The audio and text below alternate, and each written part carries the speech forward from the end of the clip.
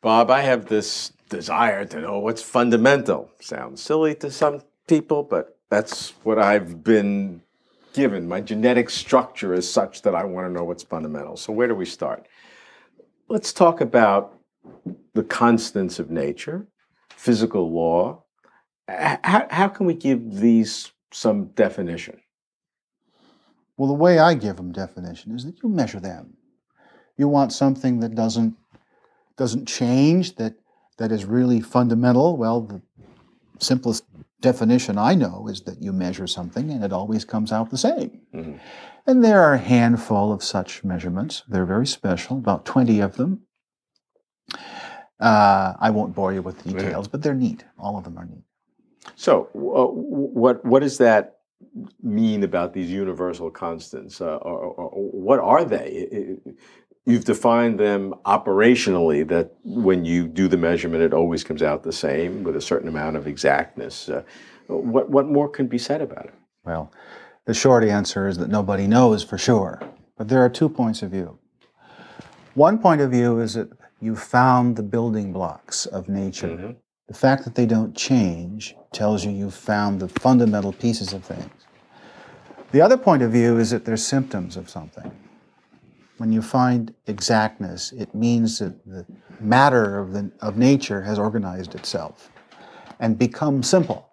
And one of the manifestations of this simplicity is this thing that you measure so exactly all the time. Mm-hmm.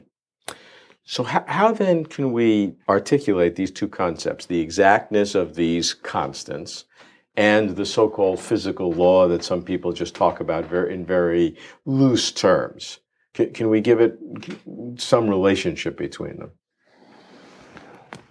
Well, the only relationship I can think of that would be simple is worldviews. Because ultimately we're talking about experiments, and experiments are experiments. You measure what you measure. The experimental difference between the two things is that the fundamental part doesn't change when you bang it, hit it harder, try to see what it's made of. Whereas the emergent thing, the thing that's a symptom, does. It morphs out of existence when you examine it on smaller and smaller scales.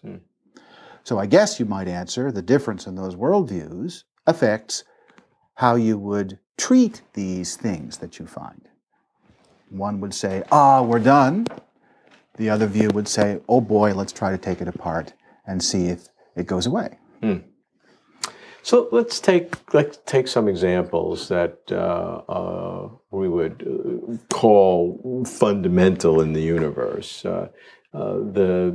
Take Einstein's theories, for example. Relativity, which is 2 parts: special relativity, speed of light, constancy, and general relativity, which is the theory of gravity and space curvature and all of that.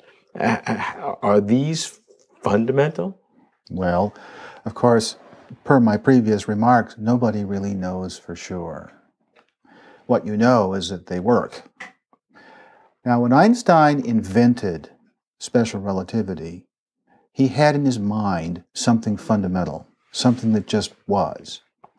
He hypothesized that this thing just was, and then made predictions that were quite astonishing, and they turned out to be true, every single one of them. Why? Well, because the hypothesis was correct. Now, the hypothesis was correct in the physical sense. The reason why it was correct may not have been what Einstein thought, but nonetheless, relativity is true. Now, of course, at the time, it was very revolutionary, and naturally, other scientists didn't believe him.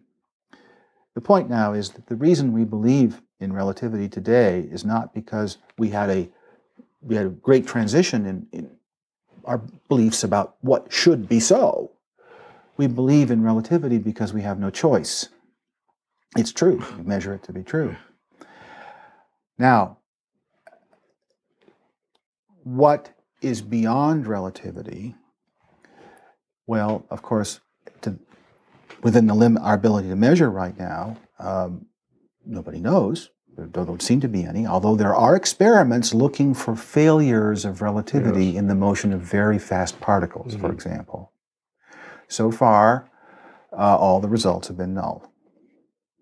And relativity has stood the test. So far, that's right. Now, is there a difference conceptually between special relativity and general relativity? Oh, big one. Mm-hmm. Special relativity is based on experiments you can do. Okay, it's basically an inference that you draw. And I like to say that we credit Einstein for having thought of relativity, but in a short number of years after he invented that theory, everybody would have been drawn to that conclusion experimentally anyway, because the experiments were coming along and it was just undeniable. The general theory, on the other hand, is a vastly bigger thing. It's a speculation about gravity based on the relativity principle that most of us suspect is right. The reason we suspect it is that it's so beautiful. It's built on nothing. It's built on two things, the principle of relativity on the one hand, and something we call the equivalence principle on the other. And then you think about it, of course not you, Einstein. Einstein thinks about it and comes up with the answer. And of course, once Einstein has explained the answer to you, it's obvious, okay? So you won't find a card-carrying theorist around who thinks that general relativity isn't right, even though we don't really have all the tests yet, because it would require violating one of those two things. Now, the problem is we get to an astonishing prediction of general relativity that very large objects should form black holes. There, something truly terrible has happened that is so terrible we can't even describe it quantum mechanically. Now, the struggles about gravity that we're having now have to do with that. What's the resolution of that? We don't know yet because we don't have experiments, but my best guess is that those experiments, when they're done, will show that the relativity principle was emergent. Now, as of this moment, it's just a wild speculation, but those experiments are not going to come until you and I are 6 feet under, but many generations hence, those experiments will be done, and they'll come out one way or the other. And if they come out the way I say, then it will turn out that the relativity principle was emergent. Now, the significance of that is astonishing because the implication is that space-time itself then is emergent. Well, it's astonishing until you begin to think about the facts as we know them. The idea that space has phases and phase transition is perfectly mainstream. The relativity principle we think is on a higher plane, but that's just because there's no experimental reason to worry about it yet.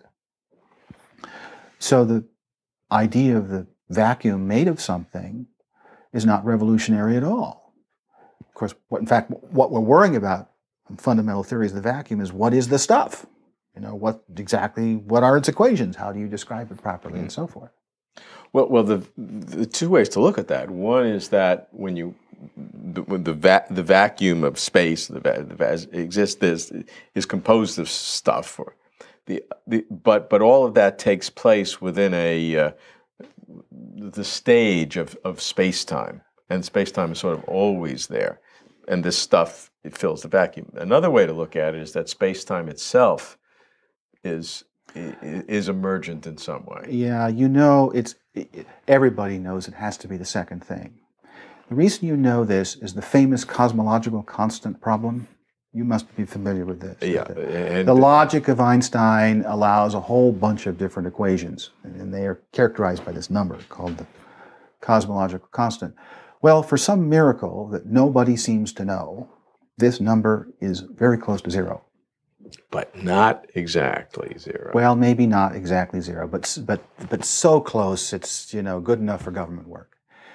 Now, that is just too many miracles on top of each other. If you postulate that the vacuum has no cosmological constant and then throw in this stuff, you find a giant cosmological constant. Right.